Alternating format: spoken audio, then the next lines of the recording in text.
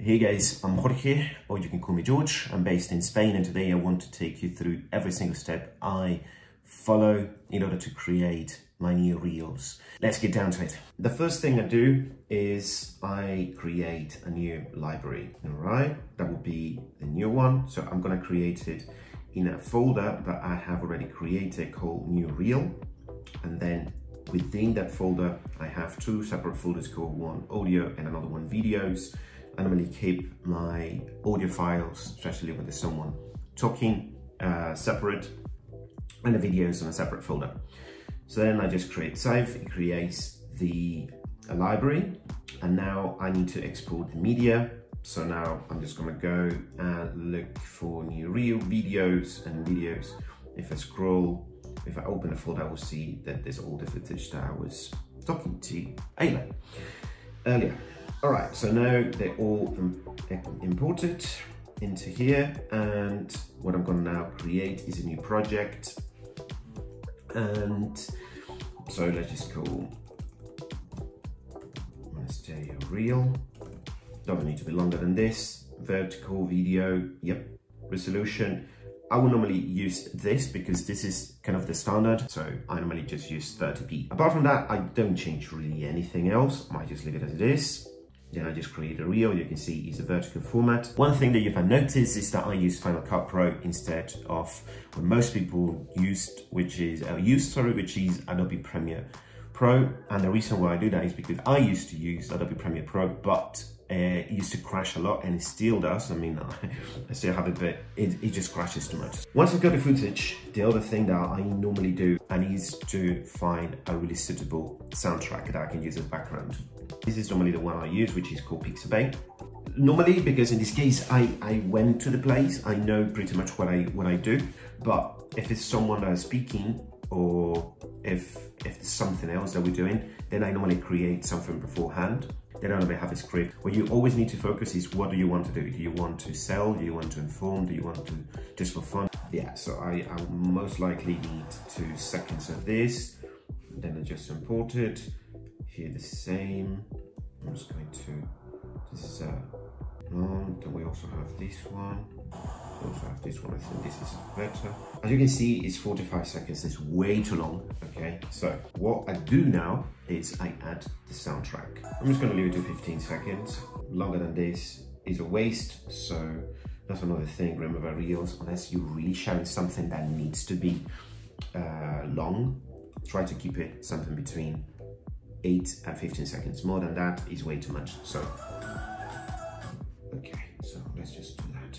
So now what I do, as you can see, you've got these waves here. So every wave, or every peak of a wave here is what I'm gonna do the cut. So this is 1 second. So what I'm doing is I'm just making cuts of 1 second because I want a very fast transition between all the take. Here, what I'm gonna do is the following. So this is 1 second. I'm just gonna break this, and right at the end, I'm going to make another cut, so I delete that in the middle. So this is the effect that it does. Yeah. And now, actually, here, I can do that. And then we keep it to 1. So basically now the transition is a bit longer. So in this case, yep. I don't need more than that.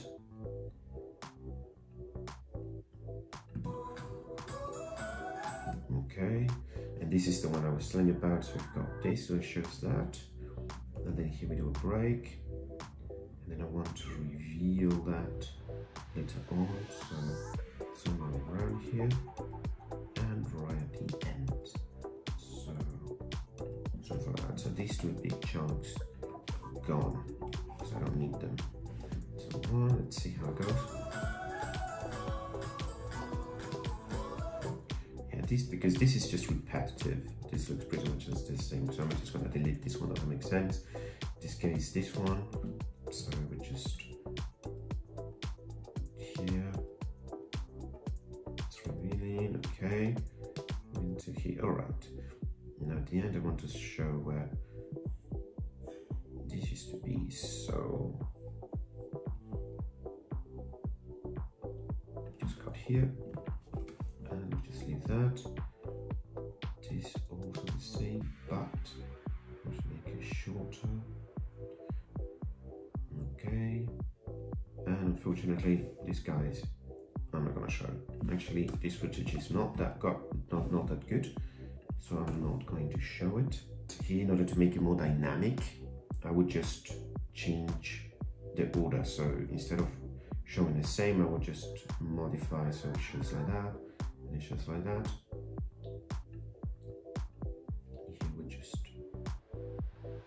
okay, and we leave it here. So this audio, I'm gonna take it down. It's too loud, and this one I'm just going to detach the audio, delete this one, and I can just detach the audio here,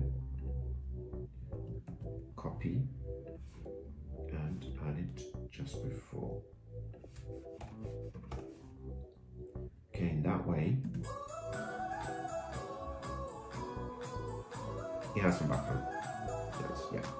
It's going to add a title, basic title. This is the one. That's way too long.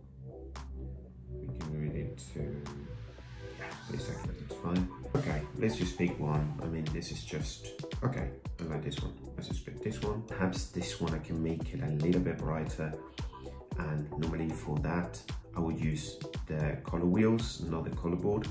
But then in this case, like I said, well, I can make it a little bit brighter. Highlights, not really, make it a little bit less. Midtones. Alright, so how does this look compared? Yeah, it's a little bit brighter. This one, that's okay. This one actually needs a little bit of contrast. And let's see, shadows. Go a little bit down, midtones, and highlights a little bit down, and a little bit of saturation. Okay, that's it. When there is voice, normally what I do is that I detach the audio of the original file, and then I also add the audio there. If the person recording used an external mic, then I would add also the audio underneath and then match the wavelengths, so these waves with the one from the video, so in that way it's quicker. And then I also will add the subtitles because that's very important, basically. Okay, so hope it made clear the process I normally follow, and like I said, this was a very easy one, but I didn't want to extend more to myself on this video. Yeah, hope you have a good day, and looking forward to hearing from you. Bye for now.